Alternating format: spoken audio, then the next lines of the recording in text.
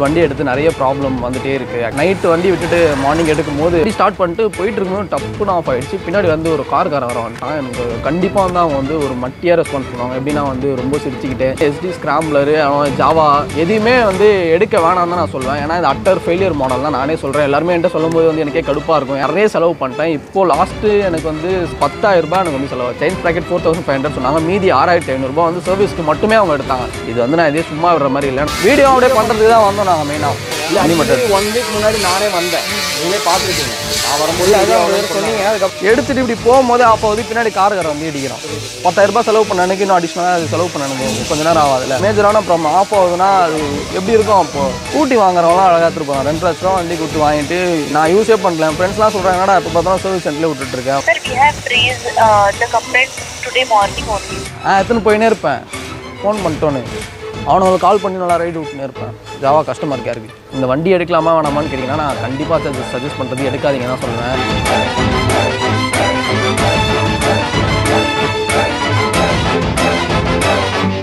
Hello guys, இன்றைக்கி பார்த்தீங்கன்னா March 13 date. ஆக்சுவலாக எக்ஸாக்டாக வந்து 10 days பிஃபோர் March 4க்கு வந்து என்னோடய வண்டி எடுத்து 2 years ஆனிவர்சரி. ஸோ அதுக்காக வந்து நான் வீடியோ பண்ணலாம் நான் நினச்சிட்டு இருந்தேன். ஆனால் வந்து வண்டி எடுத்து நிறைய ப்ராப்ளம் வந்துகிட்டே இருக்குது. ஆக்சுவலாக நான் எல்லாம் போஸ்ட் பண்ணிட்டே இருப்பேன். அதே மாதிரி வந்து அந்த நாளும் வந்து ஏதோ ஒரு ப்ராப்ளம் வந்துச்சு. நைட்டு வண்டி விட்டுட்டு மார்னிங் எடுக்கும்போது வண்டி ஸ்டார்ட் பண்ணி கிளச்சு கூட வேணால் அது ஆஃப் ஆகிடும். போய் வண்டி எடுத்து போய் கொடுத்துட்டேன். March 4 அப்போலாம் வந்து வண்டி வந்து சர்வீஸ் சென்டரில் தான் இருந்தது. சென்சார் ப்ராப்ளம் சொன்னாங்க. ஆக்சுவலாக ஒரு 2 daysலேயே அவங்க கால் பண்ணிட்டாங்க. 2 daysலேயே கால் பண்ணி வண்டி ரெடி ஆகிடுச்சு எடுத்துட்டு போங்க சொன்னாங்க. போய் பார்த்தோம் வண்டி அப்படியே தான் இருந்தது. வண்டி எங்கேயோ ஆனாமல் தான் வெளியே போட்டிருந்தாங்க.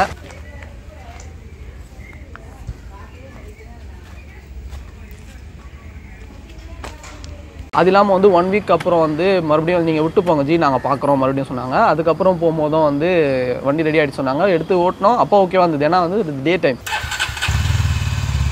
டே டைம்ன்றது அவங்க வெயிலே நிற்க வச்சிருக்கும் போது அது நார்மலாக ஸ்டார்ட் ஆகி போயிடும். வண்டி ஹீட் ஆகிடுச்சுனாலே ஓரளவுக்கு போயிடும். நான் நைட்டு என்னோட ஆஃபீஸில் வந்து வண்டியை விட்டுட்டு மார்னிங் வந்து எடுக்கும்போது மார்னிங் ஒரு அரௌண்ட் ஒரு 5 o'clock எடுக்கும்போது வந்து வண்டி மறுபடியும் அதே தான் ஆஃப் ஆகிடுச்சு.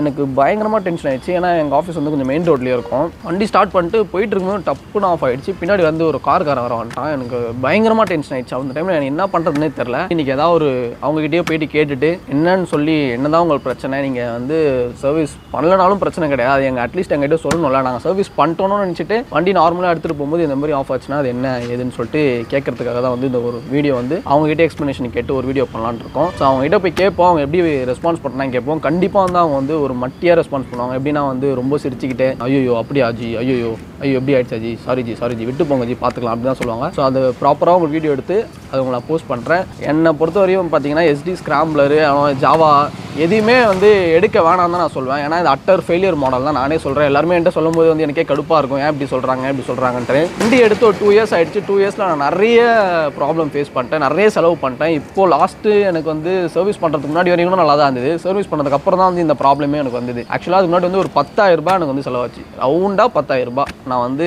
செயின் ப்ராக்கெட் மாற்றி செயின் ப்ராக்கெட் 4,500 சொன்னாங்க. மீதி 6,500 ரூபாய் வந்து சர்வீஸ்க்கு மட்டுமே அவங்க எடுத்தாங்க. மேஜராக எந்த ப்ராப்ளமே கிடையாது. மேஜர்னா அது ஒன்றே அந்த செயின் ப்ராக்கெட் மாற்றினது மட்டும்தான். அதை தாண்டி அவங்க வந்து பெருசாக எதுவுமே பண்ணலாம். நான் 10,000 ரூபாய் சார்ஜ் பண்ணிட்டாங்க. அதுக்கப்புறம் பார்த்தீங்கன்னா இந்த இஷ்யூ ஃபேஸ் பண்ணேன். இதையும் அவங்க வந்து ஒரு வாரம் 2 வாரம் கிட்ட ஆயிடுச்சு. அதுவும் சரி பண்ணல. இது வந்து நான் இதே சும்மா விடுற மாதிரி இல்லை. நான் ஆல்ரெடி வந்து சர்வீஸ் அந்த கஸ்டமருக்கு கால் பண்ணி வந்து கம்ப்ளைண்ட் ரைஸ் பண்ணி விட்டுட்டேன். அவங்ககிட்டேருந்து வந்து ப்ராப்பர் ரெஸ்பான்ஸும் வரல இன்னும். ஸோ அதனால நம்ம டேரெக்டாக போய்ட்டு அவங்ககிட்டே பேசலாம் சொல்லிட்டு போகிறோம். ஸோ வாங்க இப்போ போயிட்டு நம்ம போய் பேசலாம் என்ன நடக்குதுன்னு பார்க்கலாம்.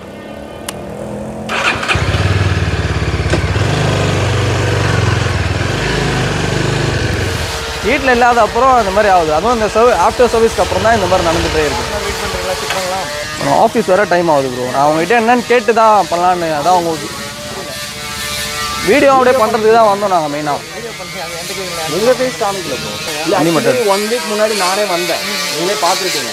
நான் வரும்போது அதான் சொன்னீங்க. அதுக்கப்புறம் நீங்கள் நம்ம ரெடி பண்ணி அதை கொடுத்தாரு. இல்லை அதான் என்ன ரெடி பண்ணீங்கன்னு கேட்குறேன் ப்ரோ. கூலிங்கில் காலையில் ஆகுதுன்னா சொன்னால் அதுதான் உங்களுக்கு 1 hour வெயிட் பண்ணுங்கள். 2 yearsல இப்போ இந்த சர்வீஸ்க்கு அப்புறம் தான் இந்த மாதிரி நடக்குது. எனக்கு 1 week ஆகிடுச்சு ப்ரோ. நான் சரி நீங்கள் சர்வீஸ் பண்ணி தருவீங்கன்னு தான் நானும் இது பண்ணிருந்தேன். சொல்லியிருந்தோம்ல இப்போ நம்ம கேம்பிங் போயிட்டு இருந்தோம். அதுக்கப்புறம் எடுத்து ரெடி பண்ணி சரி ப்ரோ ரெடி பண்ணல நீங்கள் சொல்லியிருந்தாலும் எனக்கு பிரச்சனை இருந்தது. ரெடி பண்ணி தான் கொடுத்தாங்க. நீங்கள் எடுக்கும்போது கரெக்டாக இருந்தது இல்லையா? எடுக்கும்போது கரெக்டாக இருந்தது. ஏன்னா அது வந்து ஈவினிங்காக வந்து எடுத்தேன் ப்ரோ. கரெக்டாக தான் இருந்தது. இப்போ என்ன சொல்கிறேன்னா எனக்கு நைட் ஷிஃப்ட் ஆஃபீஸ் வர மெயின் ரோட்லேயே இருக்கும். எடுத்துகிட்டு இப்படி போகும்போது ஆஃப் ஆகுது. பின்னாடி கார்காரை வந்து இடிக்கிறோம். அது எனக்கு இப்போ நான் இடிச்சதுன்னா இப்போ எனக்கு தானே இப்போ ஃபால்ட்டு. ஏன்னா 10,000 ரூபாய் செலவு பண்ண அன்றைக்கி இன்னும் அடிஷ்னலாக அது செலவு பண்ணணும், கொஞ்சம் நேரம் ஆகாதுல்ல. நீங்கள் ரெடி பண்ணலாம் ஆக்சுவலாக கேட்டு ஓகே நம்ம பண்ணோம். நீங்கள் அன்றைக்கி பார்த்தீங்க சாட்டிஸ்ஃபைடாக தான் எடுத்துகிட்டு போனீங்க. அதே வேறு கம்ப்ளைண்ட் புதுசாக வருது. ஏன்னா அதெல்லாம் வந்து கொஞ்சம் மைனரான ப்ராப்ளம். இது மேஜரான ப்ராப்ளம் ஆஃப் ஆகுதுன்னா அது எப்படி இருக்கும் அப்போது? இப்போ என்னால் செலவு பண்ணுறதுக்குன்னா ரொம்ப இதாக தான் செலவு பண்ணுற இதுக்கு நீங்கள் போய் வச்சு என்னன்றது நம்ம பார்ப்போம். சரிங்களா? பார்த்து வண்டி வாங்கிட்டாலும் ஷோரூமில் தான் போகிறோம் கிடைக்கலாம். ஸ்கூட்டி வாங்குறவங்களாம் அழகாக எடுத்துருப்பாங்க. 2 லட்ச ரூபா வண்டி கொடுத்து வாங்கிட்டு நான் யூஸே பண்ணல. என் ஃப்ரெண்ட்ஸ்லாம் சொல்கிறாங்க, என்னடா இப்போ பார்த்தாலும் சர்வீஸ் சென்டர்லேயே விட்டுட்டுருக்கேன், வண்டி எடுத்துகிட்டே வர மாட்டேன். பஸ்ஸில் டைம் நம்ம பண்ணது தானே உங்களுக்கு. அதுக்கு முன்னாடி இப்போ என்ன ப்ராப்ளம்? இந்த ப்ராப்ளம் இப்போ தான் ப்ரோ வந்தது. அதுக்கு முன்னாடி இந்த மட்காடு ப்ராப்ளமு, அதுக்கப்புறமேட்டு பண்ணி கொடுத்தலாம், செக் பண்ணிட்டு இருக்கிறதெல்லாம் மாறி. ஆமாம், அதான் சொல்கிறேன். அது மாதிரி நிறைய ப்ராப்ளம் வந்துட்டு இருக்குது. நான் சர்வீஸ் பண்ணதை எடுத்துகிட்டு போகும்போதெல்லாம் அடிக்கடி வந்து விட்டுற மாதிரி தான் இருக்கும். ஏதாவது ஒரு சின்ன சின்ன ப்ராப்ளம் இருக்கும், அந்த மாதிரி இருக்கும். ஆனால் இது வந்து எனக்கு மெயினான ப்ராப்ளம். இது நான் ஆஃப் ஆகுது அப்படின்னு சொல்கிறேன், ஆனால் எனக்கு எதுவுமே சரியாகலைன்னா அப்புறம் எனக்கு என்ன பண்ணுறதுக்கு? அதுதான் சொல்கிறேன். ஃபஸ்ட்டு பண்ணோம், செகண்ட் ரிப்பீட் வரும்போது நான் பார்த்து தரேன்னா சொல்கிறேன். எல்லாம் கொஞ்சம் வெயிட் பண்ணுங்கள், பார்த்துக்கலாம். Sir, we have raised the complaint today morning only, sir. Allow us sometimes once the relevant team will check and they will get back to you. Okay. Okay. Did you had a conversation with the dealership or yeah, I'm currently now here only, service center only. So kindly let me know what exactly status. Tambaram service center. So we have forwarded your concern today morning only. Allow us sometimes, sir. Once the relevant team will check, they will update you. Okay. So when did I get a call from you? Sir, we are extremely sorry for the inconvenience, but I can't commit you the timeline because I don't want to misguide you anything, sir. Allow us sometimes once the relevant team will check, they will update you. அவங்க forward பண்ணியிருக்காங்களாம், ஆனால் எந்த அப்டேட்டும் வரலையும்.